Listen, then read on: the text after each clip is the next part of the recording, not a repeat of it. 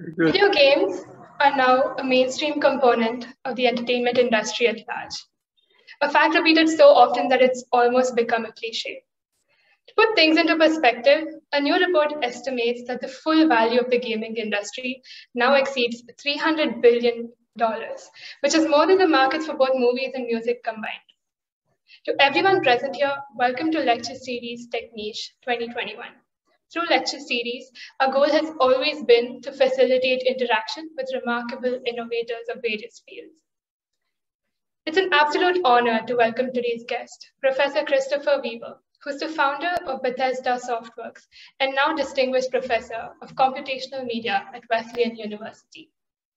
Bethesda Game Studios is the award-winning development team known around the world for their groundbreaking work on the Elder Scrolls and Fallout series. The most important, impactful, tsunami-like changes to our culture and society always come from those things that we least expect to have that impact. The appeal of games is universal, and there are powerful dynamics that govern behavior within them. How can we broaden our thinking about harnessing the subliminal power of games while applying them to other areas of endeavor? Before we find out the answers to these exciting questions, I'd like to remind the audience that we have a Discord server where you can watch and discuss this lecture with friends and fellow enthusiasts. We'll also be running a Q&A session at the end of the webinar. So if you have any questions, you can drop them below. With that, let's head right on to the event and extend a warm welcome to Professor Weaver. Over to you, sir. Thank you. Good morning.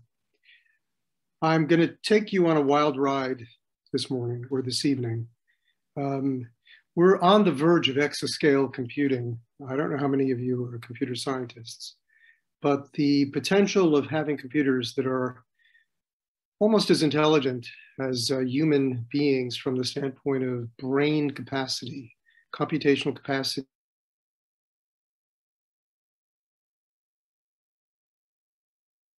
I really appreciate right now. So what I want to do is I want to try and give you a sense of where think about video games as games.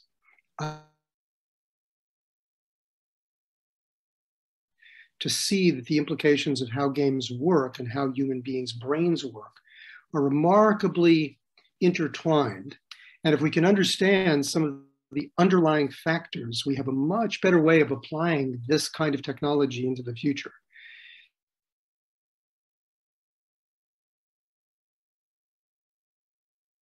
And think about not so much games. I want you to think about how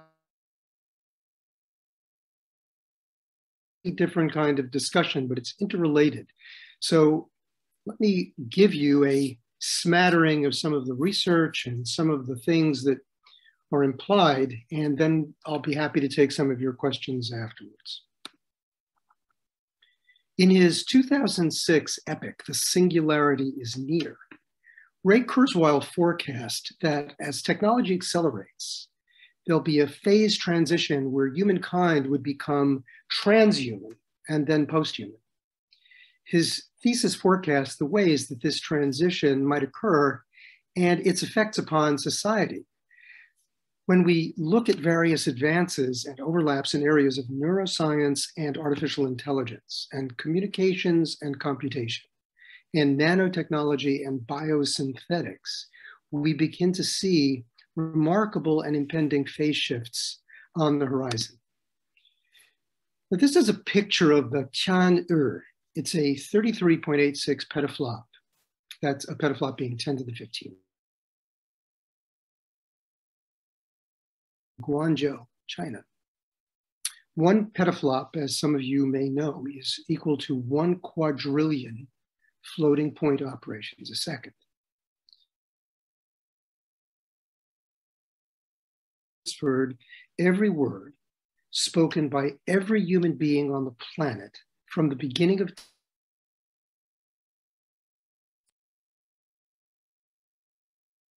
supercomputer 29. Hello, sir. I'm sorry for interrupting. Was crowned the world's fastest supercomputer. Sir, can you hear me?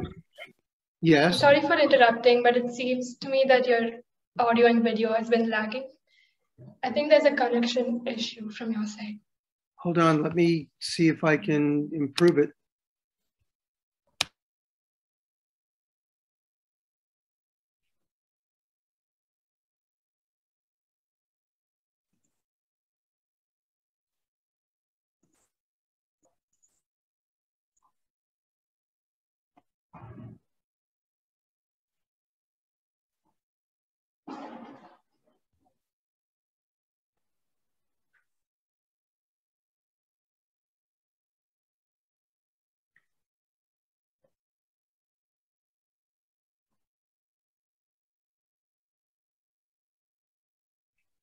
I'd like to tell the audience that we're sorry for the inconvenience. It seems like Sir has lost connection.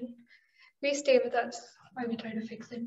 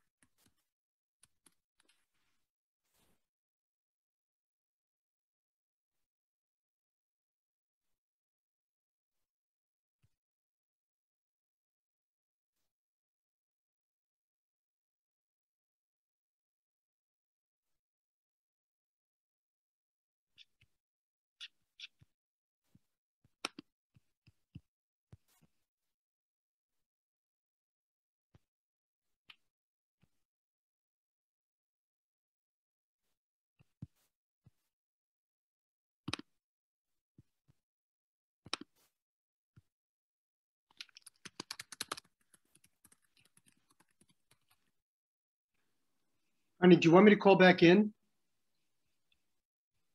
Sure, you could try logging back in.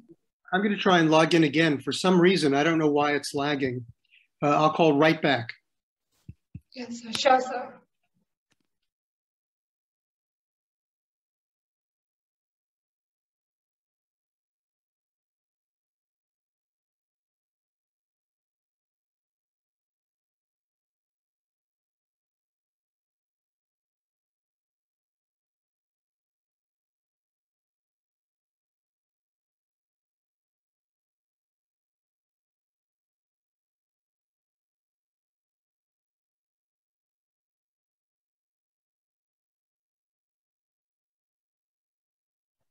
Meanwhile, we'll be playing a short promo while he returns.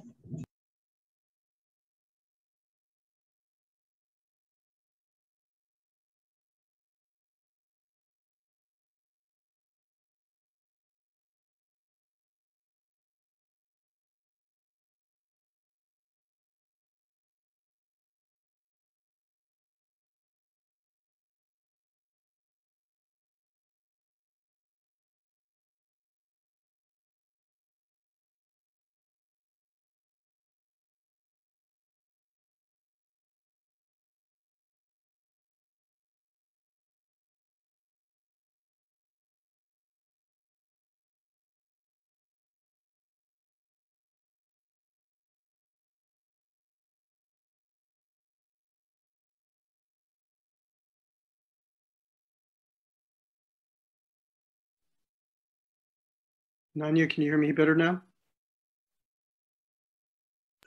We can hear you, but it seems like when you're presenting, it keeps going away for a bit. You could try presenting again. Okay, stand by.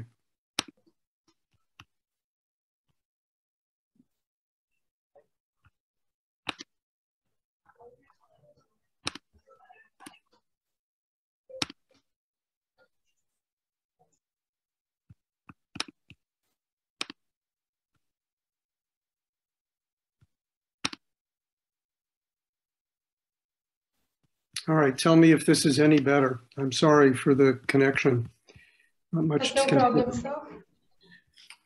It seems to be better now. Okay. Stand by one.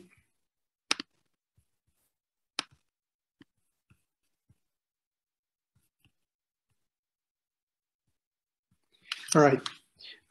We were at the Summit computer, which is located in the Oak Ridge National Laboratory. Now, Summit has 2.41 million cores, and it's capable of 148.6 petaflops with a 200 petaflop peak. It, up until very recently, was the world's supercomputer. Now, Kurzweil, the fellow that I spoke about in terms of the book Singularity, he wrote that the human brain is equivalent to an exaflop computer, one exaflop being equivalent to 1,000 petaflops, so it's 1 times 10 to the 18th. To match what a 1 exaflop computer system can do in 1 second, you would have to perform 1 calculation per second for 31,688,765,000 years. Now, Kurzweil believed that it would be possible to achieve exascale performance by 2027.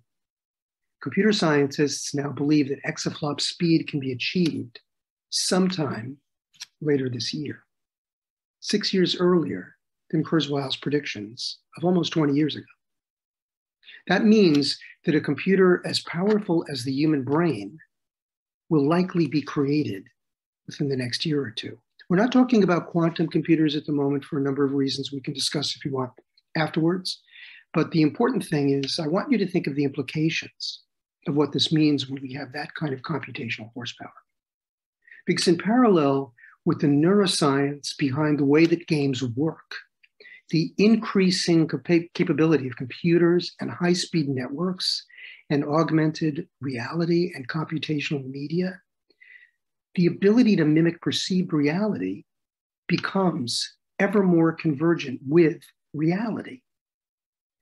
The space race has absolutely nothing on the land race. And despite the fact that many people believe that the male brain is best exemplified by Homer Simpson, the truth is that there is a lot more similarity in all our brains than most people realize. Let me give you some useful examples. The human brain operates at exascale performance. So we're about 1/100th of the way to being able to simulate the computational horsepower of a human brain. For proof of brain similarity, we need to look at a few of the evolutionary aspects of the human brain. For example, let's talk about something such as a simple smile. Smiles really aren't all that simple. We know when we start an interaction, we evidence a resting smile, which is neutral. It's non-committal. A smiling animal was generally considered non-threatening, allowing the animal to socialize and play with the pack. This behavior also forms a part of primal learning. The closest human mannerism of this early animal behavior is this polite smile that we show in unknown or uncomfortable situations. Now, so this is a mannerism that's existed in animals before language. And as our brains evolved, more complex facial mannerisms developed as a way to mimic this non-threatening behavior. And it lessened the potential for conflict within a group. Now, that mechanism involves further lip curl and upper quadrant squinting, and it is called a Duchenne smile. Now, we know this to be true from an evolutionary standpoint, as we're all familiar with it in humans and in other primates. But even more important, it is that this built-in behavior is also seen in babies as young as 6 to 8 weeks. So we can see that smiling is part of an evolutionary signaling mechanism that's evolved for social purpose. Why is this important? Because hardwired responses influence the way that we learn and the way we react to the outside world. What we term free will is often just blissful ignorance of our genetically programmed brains.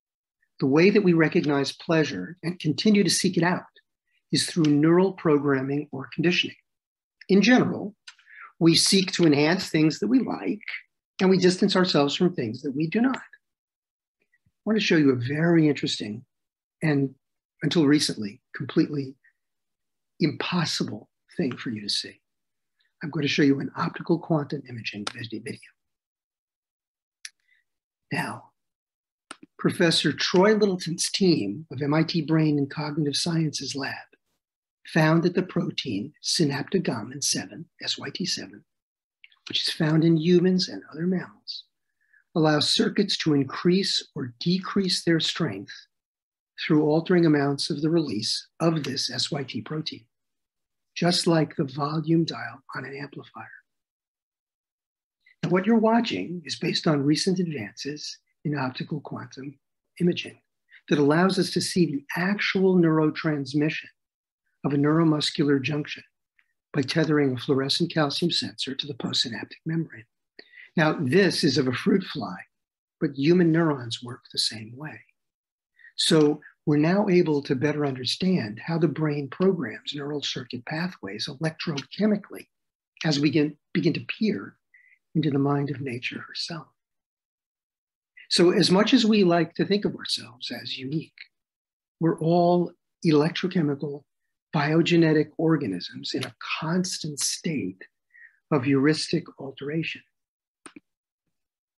In their book, The Playful Brain, Venturing to the Limits of Neuroscience, Sergio and Vivian Pellis bring forth a deep analysis of the underlying mechanisms that influence animal behavior and the latest science behind how behaviors affect vertebrates. I want to tell you some of their important findings. Play occupies 20% of an animal's daily time and up to 10% of their daily energy budget. As play means there's less time to feed. So play must have compensatory benefits. Otherwise, nature would have eliminated play long ago because it would never allocate that amount of time to not feeding itself unless there was some mechanism that was compensatory.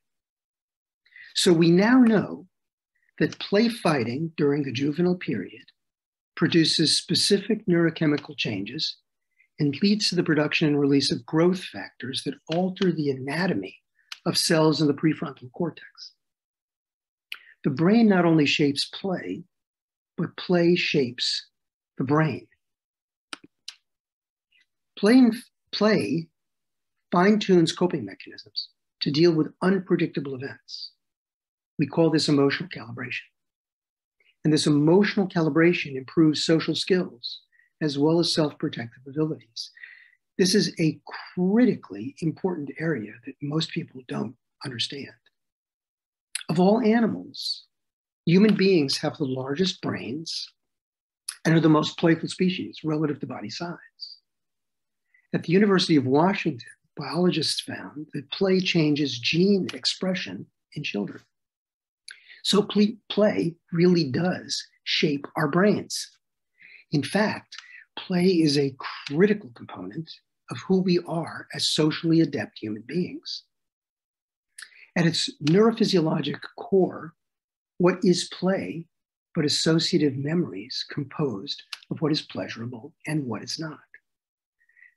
A recent article in the journal Neuron established that unfamiliar contextual associations created new memories by repatterning individual neurons within 300 to 500 milliseconds, forming episodic memory formation. Now, episodic memory is the ability to consciously recall experiences and events and solutions. And it relies on rapid and effortless formation of new associations. In other words, a large proportion of the MTL, the medial temporal lobe, these neurons expand their selectivity to encode specific associations after just a few trials. I mean, we're basically walking movie cameras.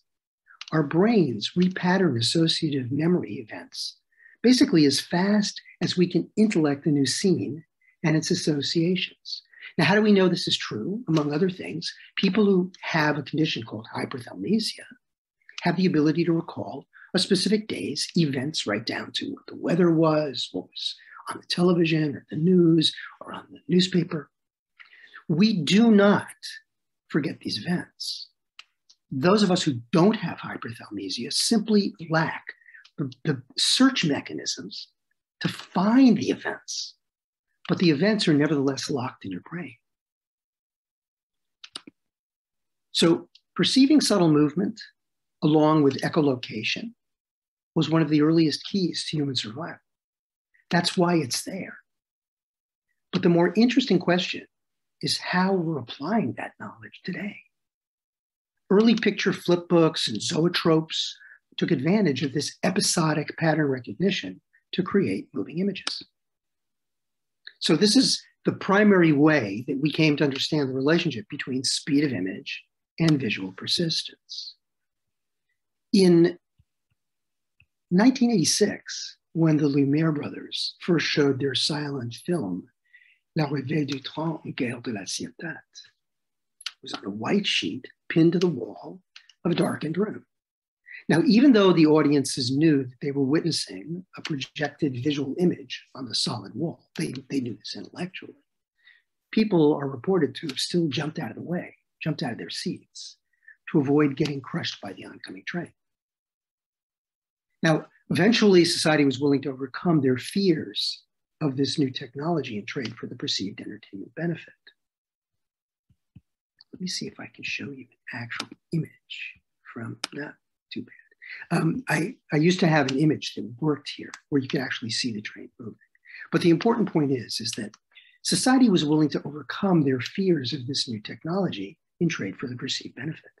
And the same thing has happened with the telegraph and the telephone and radio and television, and today with the internet, computer games and simulation. Now, just as young computer game playing NASA scientists advanced government computer operating systems during their off hours, so their games could work better. True story. So has the games industry pushed graphics and computer manufacturers to improve their products dramatically over the past 40 years. Were it not largely for the games industry, sophisticated graphics technology and processor-intensive computers would still cost millions and be located in large rooms with special air conditioning systems. Now, most of you don't remember that. Some of us who are a little older than you are do. The games industry had the economic force to pull an optimization war among microprocessor and graphic manufacturers. Were it not for game hardware, there would be no trickle down to many other areas of application that you use every day. The iPhone, for example, is computationally more powerful than the computer power of the Apollo spacecraft. This is when the United States sent 2 astronauts to the moon. 2 generations of computer game players are now grown, and they have their own children. These children have grown up with games, and they accept that games can be used for entertainment. You're those children. You also understand, because of your level of sophistication of using this kind of hardware, that while games are primarily used for entertainment, they can be repurposed for other uses. And this follows the natural cycle of disruptive technology application. And it's only going to serve to broaden the impact of game technology on society. Current game consoles are 64 times as powerful as their first incarnations.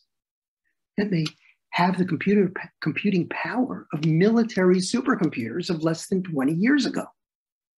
And if Moore's law holds true, 25 years hence, a single game console will be computationally equivalent to 10,000 human beings.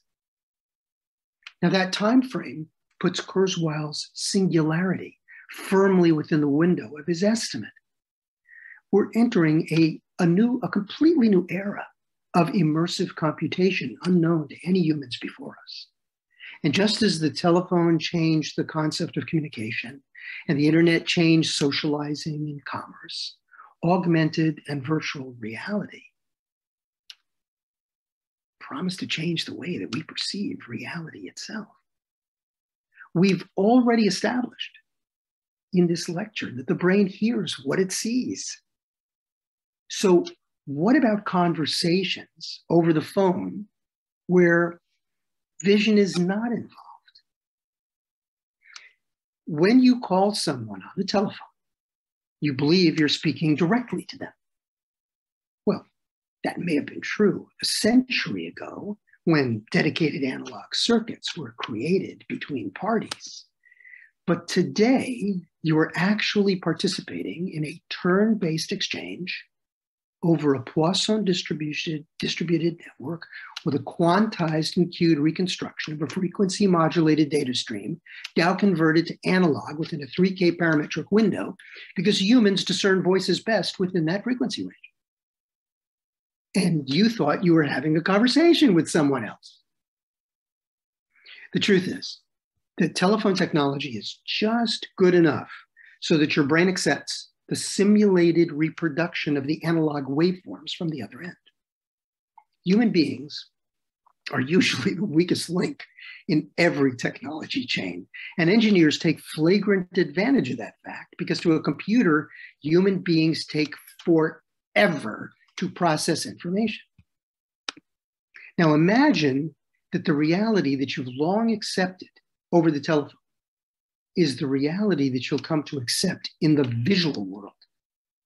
Now that's exactly where games and simulation are taking us, toward immersive real-time experiences. We're not quite there yet for some neurobiological reasons, but we're slowly narrowing the gap, and recent technology improvements are helping dramatically. Computational speed is one of them, and as I told you before, exascale computers will solve many of the problems. So let's take a little leap here for a minute.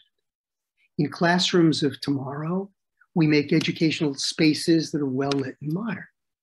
We install telepresence equipment. Classrooms are open. They have large display walls, comfortable surroundings. The only problem is that as nice as the surroundings may be, the mechanisms employed to teach are virtually the same as they were a century ago.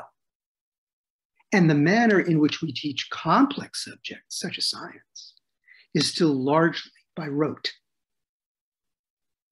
That's because we forget that learning facts is not the same as solving problems. If you just accumulate facts, you forget them because you don't neurochemically embed that information because, as I showed you before in the journal Neuron, there's no associative context because that's the way that we as human beings are wired. We need associative context to be able to chemically embed this kind of information and then have recall. From a scientific perspective, games are actually simulated problem spaces. Now look at what's on your screen. Tell me and I forget, teach me and I remember, involve me and I learn. Simulated problem spaces.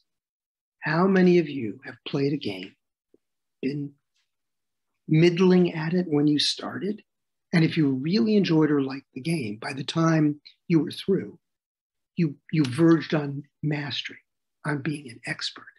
That's because in games, players solve problems through system reasoning and system thinking.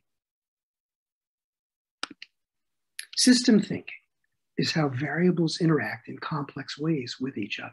If we're going to solve complex problems, students need to understand how complex systems work. Games are their own complex system with rules that interact and trigger events based upon decisions. Games teach model-based reasoning, where one first tries to understand the larger model in order to better understand the goals and the reasoning behind optimizing their actions to best achieve the desired goals while allowing for the possibility of emergent actions. So we'll call this reasoning adaptive or creative. System thinking and model-based reasoning are exactly what we need to implement in our schools. The next generation intelligent courseware will be able to modulate lessons according to individual student abilities. Such customized learning will allow students of every age and ability to develop core competencies in areas that are important to every child growing up in the 21st century. These pictures that you're seeing are of my students who have actually created games that teach science, STEM science games, to young children. Now, these children are supposed to be problem children, and we picked the school for this reason. And I want you to look at these children and look at their faces.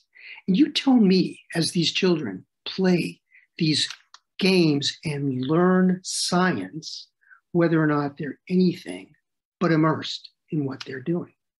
Because once system thinking and model-based reasoning are understood, generative solutions can be cross-applied to many other situations.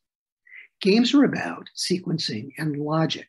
They work as an intellectual scaffold of increasing difficulty, challenge, and complexity, all the time while providing real-time feedback along the way.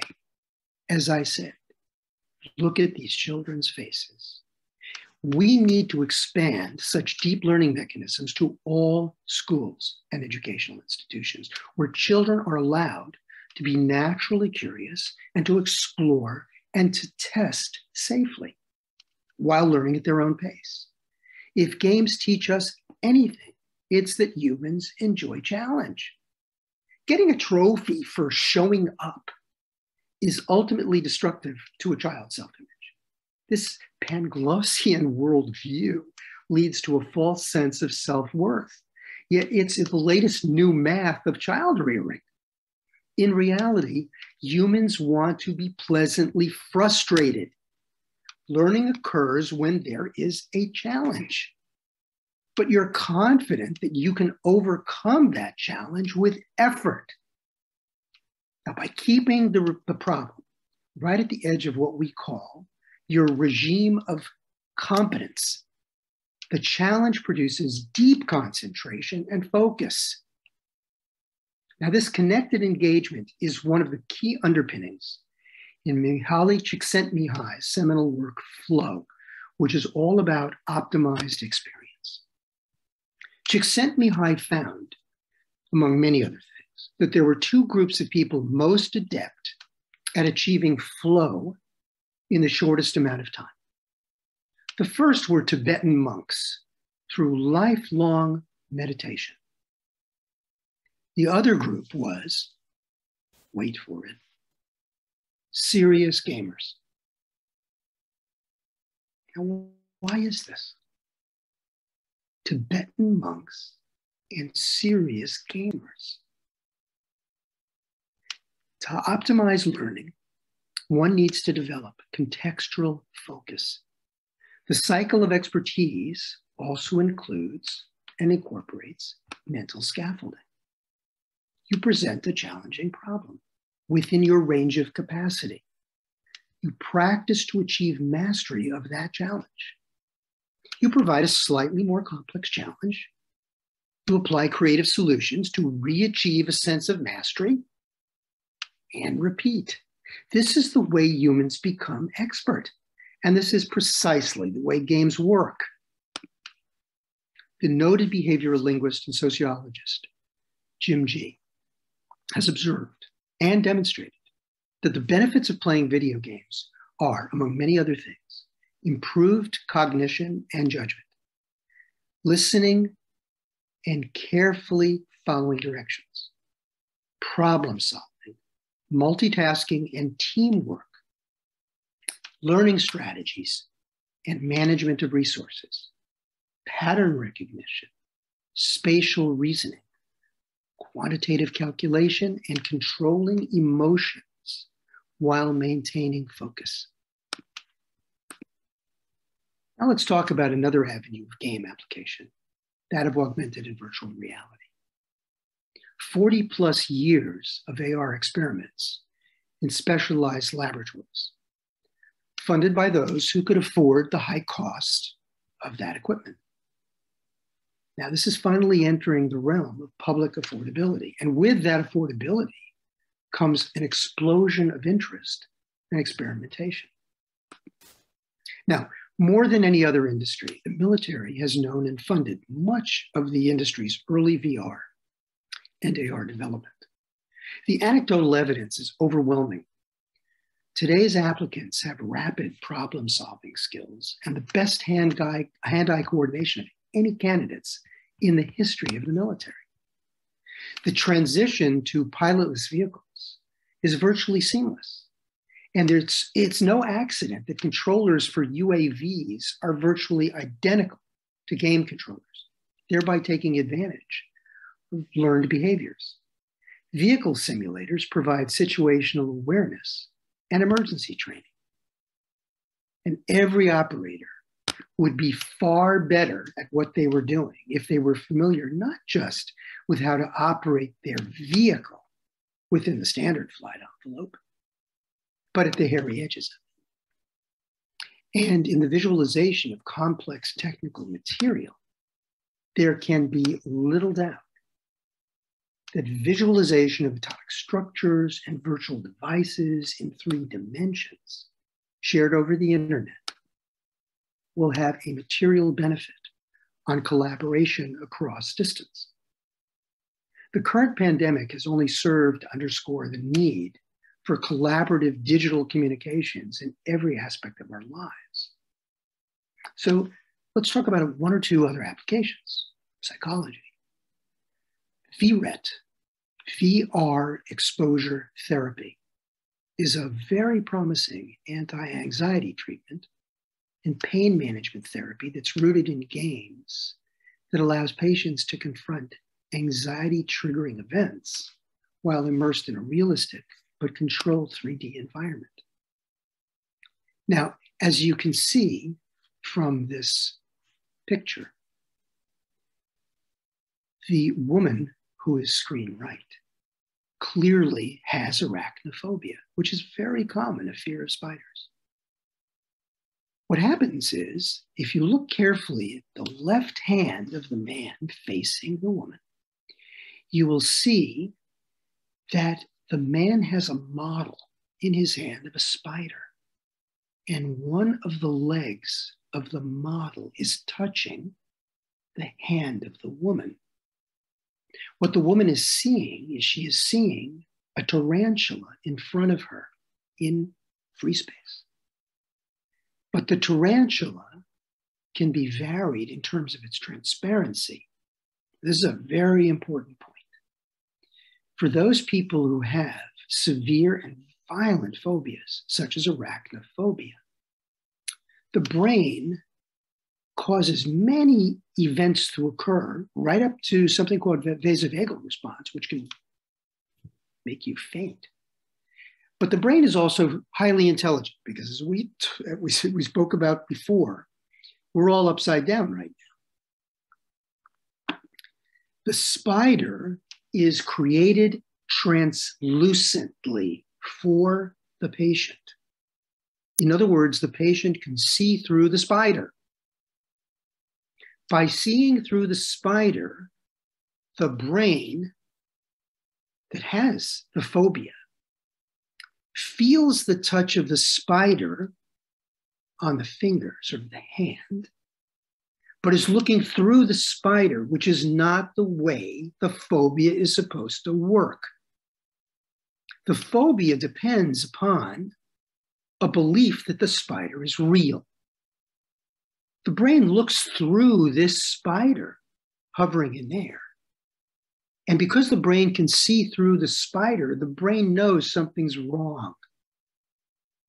And by varying the translucency, the transparency of the spider over time, the human being who has the phobia is able to become more and more exposed to a less and less transparent image, because the brain retrains itself to understand that the image is not real. And by the time the image is perceived as real, the brain's phobia mechanism has been interfered with. Now, this is an extremely powerful tool in the hands of behavioral psychologists. And it works equally well with arachnophobia as it does with things like fear of flying and heights. The ability to modulate exposure and intensity of experience is a major factor in the success of this therapeutic approach. And a growing body of research supports the technique as being longstanding. So VRET has been shown to be more effective than any prior traditional forms of exposure therapy such as mental visualization of photographs. And it has a lasting effect. So the therapy holds great promise in many other areas as well, such as pain management, because people who are engrossed, for instance, in games, have much higher pain thresholds than people who are not. At Johns Hopkins Hospital in Maryland, in Baltimore, Maryland, Professor of Neuroscience and Stroke Rehabilitation Specialist Dr. John Krakauer uses games to help victims with stroke paralysis retrain their bodies to compensate for the neurologic damage to their brains. Most of you probably know that when someone has a severe stroke, because of the way that the brain is wired, one half of the body is affected on some level, the other half is not. Force feedback devices coupled with immersive game environments. Look in the background and you will see that's actually Dr. Krakauer there in the force feedback device. But if you look carefully, what you'll see in front of you is a fish, specifically a porpoise. Now, let me tell you why this is important. John Krakauer is using these force feedback devices coupled with immersive game environments for patients to use proprioception and fine motor adaptation to rebuild new neural pathways and regain control of their damaged limbs. Now, while none of these things is an exact science, in modern medicine, the typical way that people who've had severe stroke paralysis are dealt with is you allow the patient, a few weeks to heal. And then after the healing process, you go to physical therapy once or twice a week for a number of weeks, generally, at least in the United States, as long as insurance will pay for you to have this therapy. The bottom line is that from a statistical standpoint, about 80% of the patients who have severe strokes end up having residual effects. That means that they never regain pre-stroke abilities, not completely. John Krakauer's method, Dr. Krakauer's method, has resulted in a motor cognition process that promises to change this stroke rehabilitation forever. His numbers are phenomenal, and let me tell you why. In that force feedback device, which in this case is on the appendage that has to do with the arm, but it can work for the leg just as easily. He is using his eyes to be the porpoise. The avatar is the porpoise. Porpoises, as you probably know, need to breathe air, which means they need to go to the surface of the water, but they eat under the water. So what does this mean? It means that you put someone in one of these machines the next day after they've had a severe stroke. You literally will tie them into the chair and tie them into the force feedback device. And you tell them, you're now this fish, you're now this porpoise. You have to move around. And if you can't get to the surface, you're going to die because you have to breathe. And oh, by the way, don't forget you have to eat. So what happens is people who are trying to be the porpoise, if you look carefully at that force feedback device, what do you need to do if you're a porpoise? You need to do this, right? You need to make your tail go back and forth in order to go forward. And if you want to go up to the surface, you need this movement. This is a multi-articulated joint. To do these kinds of movements is extremely complicated. This is why robots don't have those sorts of beautiful movements with articulated joints. It's a choreography of phenomenally subtle neural pathway mapping.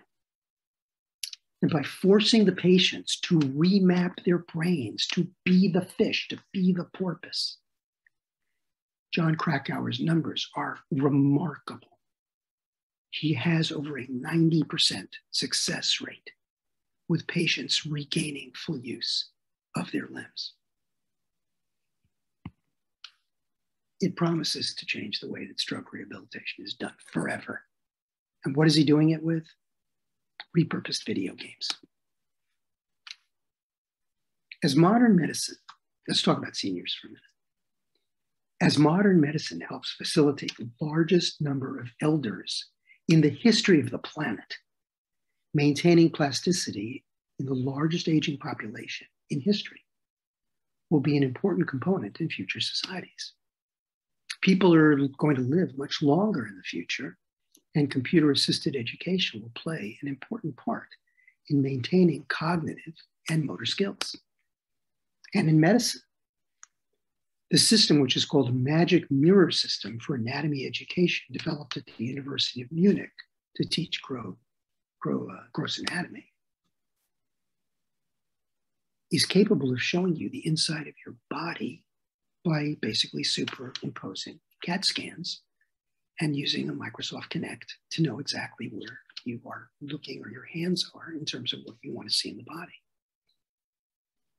The system uses Microsoft Kinect game controllers to provide in situ positional feedback with a custom database of MRI and radiographs mapped into the viewer's body or onto the viewer's body. And in the United States, Microsoft partnered with Case Western Reserve University to use their commercial, easily purchasable HoloLens system in medical training. A small German medical imaging company called AnimaRes applied the exact same technology to create Insight Heart, a commercial medical training program where prospective cardiologists have the ability to manipulate the heart in dimensions that were never previously achievable if you were doing gross anatomy dissection. Insight Lungs, by the way, is in the works. Now, beyond anatomy training, augmented reality is advancing surgery by allowing physicians to enhance anatomical features. And with vascular overlay, all graphically produced, they can better visualize a patient's anatomy. Simulation software even allows surgeons to practice the upcoming procedure on a virtual patient, a phantom patient. After practicing on the virtual patient that has the exact same anatomy as the patient upon whom they're going to operate, the surgeon can then perform the surgery on the actual patient with the added benefit of knowing that patient's specific anatomy to minimize operative risks. These graphics assist the surgeon during the operation by superimposing anatomical structures such as a hidden organ or an artery, which the surgeon must locate or avoid. A computer tracks the robotic arms. Now, this is a Da Vinci machine that you're looking at. This is something used all over the developed world. A computer tracks these robotic arms, as well as the movement of the patient's organs in real time. It tracks the deformation, and it executes or corrects for accuracy while calculating optimal surgical trajectory for entry and exit points for dissection and suture and cautery and related surgical procedures. I want to show you an example. If you're squeamish, close your eyes and just listen. Listen carefully. This is a French video, and the audio is not always totally clear, but you'll understand what's going on. Thank you, Lolo, on Hello today, because we use it in routine to perform a really efficient preoperative planning of the surgery and to know precisely what we have to do. Now we have also to add not only nice image like this, but to add physical property. And it is clearly the key point of the future, be able to add to this rendering a patient-specific physical property. You see here what we can obtain when you do that.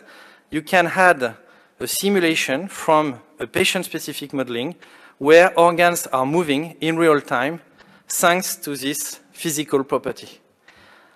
So from this data, we can now go in the OP room and try to superimpose the image onto the patient. Provide at distance such vision. Here you see an adrenal tumors that is rejected, and you see the superimposition performed from your CAD and sent back to the hospital see where in the OP rooms through fiber optic. Superimposing. You see here that we don't see the vein. Thanks to this superimposition, you see the lower adrenal vein really efficiently. You can see also here the upper adrenal vein. So you see the great benefit you can have to superimpose, because you will discover anatomical structure intraoperatively. So hopefully you understood everything that he said, but the bottom line is you actually saw in real time a computer-assisted operation where, in this particular case, he wanted to get to the adrenal vein, which is a little bit difficult in terms of that area, because there are many other things, including fascia, fat, and other things, that include the ability to see it. He had none of those problems because he was looking at the adrenal vein superimposed on the patient herself. This ability to use real-time high-resolution graphics and specular lighting, superimposition and deformation are all based upon powerful GPU hardware from manufacturers who specialize in rendering game graphics. There are a host of other logical areas that benefit from this kind of AR overlay, some of which you've probably seen every day. Here is a logical approach that has a variety of pieces of information that have everything from hitting to speed and elevation on something called an ILS. You see that in the lower left. You see ILS1. So this is basically taking the vertex points of a cone going down to the runway. This is in the middle of the day, but it gives all of this useful information to the pilot. That's very important. But the exact same kind of information can be superimposed at night, where it makes the landing even more safe by virtue of the fact that all of this information is available to the pilot, and it doesn't care whether or not there are clouds out, it's day or night. The beauty of this is that the superimposition is giving the kind of feedback that the brain needs to see and interpret relative to successful landing. The same thing is being done today commercially with vehicle safety. And when we talk about things such as distancing, you've probably seen this on cars in which you've already driven. But look at this one. This is a little more difficult to understand, but let me tell you what it is. Do you see at the 1 or 2 o'clock position, the red, difficult to see thing?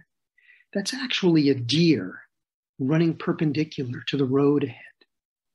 The estimated time of travel of the vehicle shows the predicted impact point of the upcoming collision, giving the driver enough warning to slow down and avoid hitting the deer. Now, providing ubiquitous FLIR technology, forward-looking infrared technology for everyone, which used to be hugely expensive, but now with its ability to see through fire and smoke or building walls, while staying in constant voice contact and monitoring the rescuer's vital signs, is also going to be a major safety boon, because you don't need the FLIR itself if you have the capacity to mimic it. Whole different issue, but we can talk about that a little later. But the bottom line is that you're taking these hugely expensive things and you're lowering the cost by utilizing the benefits of technology today. The offshoots of early VR and AR are spreading to other areas that use many game techniques and devices for entirely new purposes. Some of the uses are basic, such as augmented business cards and virtual real estate sales, but other uses for entertainment and like business purposes as well. People use them whichever way they think is going to be beneficial, interesting, and ultimately remunerative to themselves. But all of them are following the historic trajectory of disruptive technologies. Provide the tools, open the system, and allow creative chaos to flourish. Innovation flourishes this way. Let's talk about the Internet of Things for the moment. This is another technology influenced by games that will provide big data to track and measure almost anything electronic. Maps overlay in front of you, preferred routes and distances are calculated, lights, time, traffic avoided, infinite routes to shopping and restaurants and parks. You know, I already have some of this on your phone. Signs and roadways appear illuminated in bright sun or night, rain or fog, customized to your vision requirements. But there are other many logical applications as well. Some of them will be very beneficial. Some of them are a tiny bit concerning, where high magnification cameras scan 1,000 faces a second at 100 meters, while cross-referencing visa, criminal, and terrorist databases. The implications are enormous. Push forward a few technologic generations. Think of the social changes in a society where everything you see can be analyzed computationally. It is the embodiment of sociologist Pierre Levy's hive mind, of which he wrote over 20 years ago in his book, Collective Intelligence. Around the world, the concept of intellectual property and privacy will be challenged by technologic assault. But for all the bumps, there may be some pearls in there as well, because similar to the end of the 19th century, where bank robbers counted on a lack of awareness by local law enforcement officials, the New West will usher in a time when physical violence is rapidly exposed and completely unprofitable.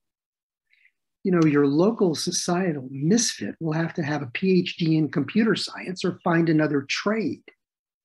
Society may well become more peaceful and honest if for no other reason than fear of instant identification to all appropriate public or private video screens, frozen assets, public transport denial, electronic account freezing, no more cash available to you. You don't think there's going to be cash in the future, do you?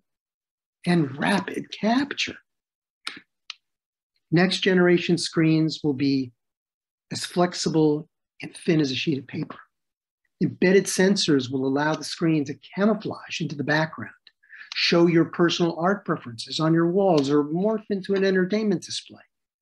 AR overlays can provide augmented capabilities such as night vision, magnification, whatever you want, on your wrist, on your wall, on your computer.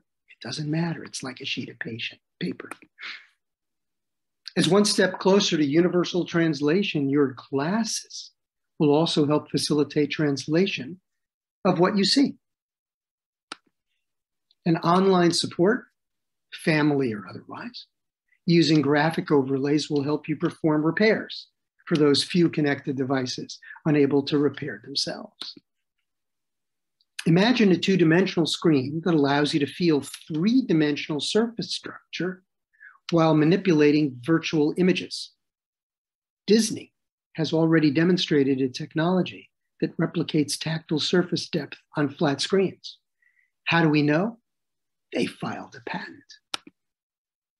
Now, while Oculus and others in the VR space still have important hurdles to overcome, there's nevertheless genuine potential in the arena of real-time immersive experience. Haptic feedback uses force to mimic various real-world effects.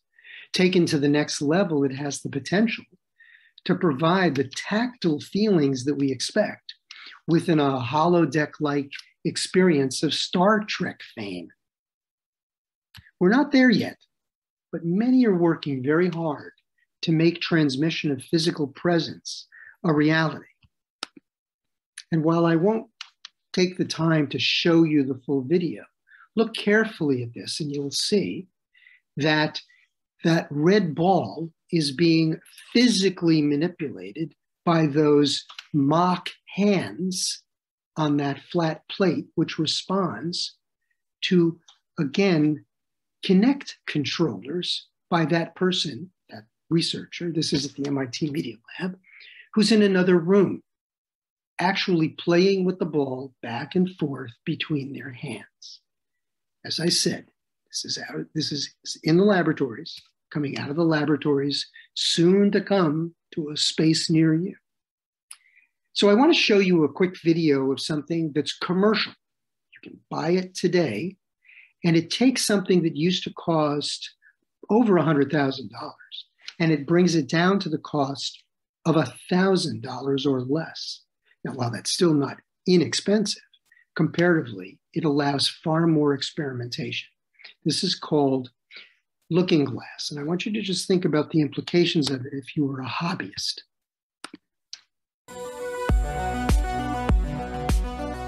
My name is Sean Frayne. I'm a longtime holographer and one of the co-inventors of the looking glass.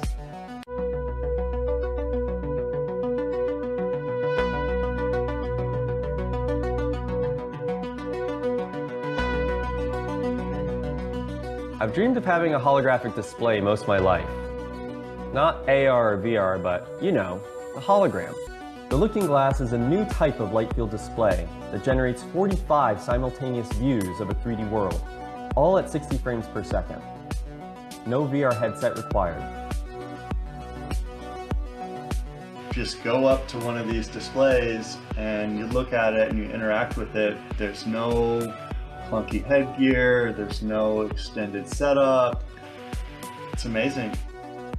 We're releasing a Unity SDK and universal model and animation importer, with a lot more plugins into other 3D creation tools over the coming months.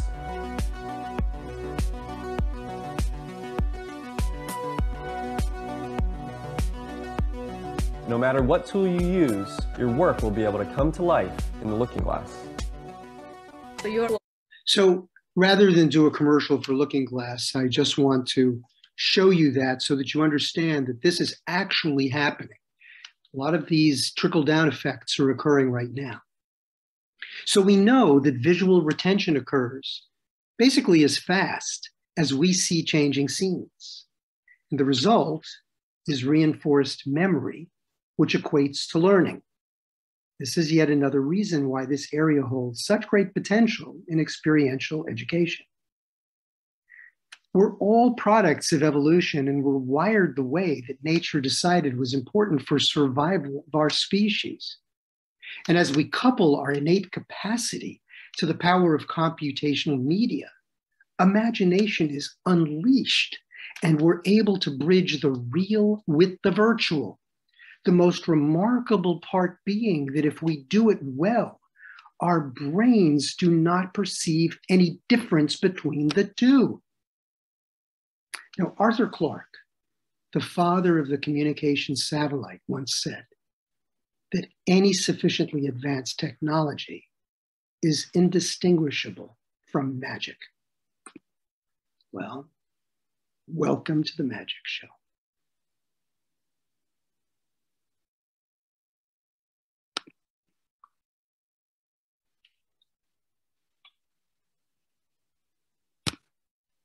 So if you want to ask some questions, I'm here to answer them.